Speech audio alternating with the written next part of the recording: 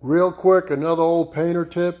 After you shoot your clear, and if you have something like on this car, I had some Ford decals or some kind of decal on here that you want to preserve, you got to pull the tape from around it before the next day. So you wait a couple hours or an hour or whatever. When the clear is no longer sticking to your finger, you got to use a razor blade and all.